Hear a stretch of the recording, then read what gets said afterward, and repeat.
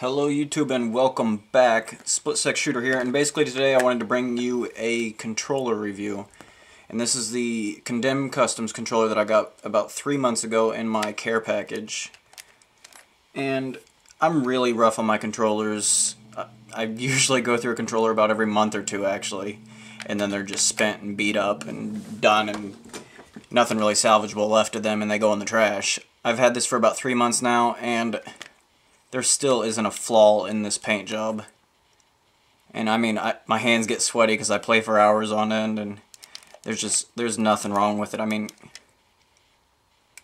I'm looking at it, and I just can't find anything wrong with it. All the paint's still left on the buttons, all the paint's still left on the controller.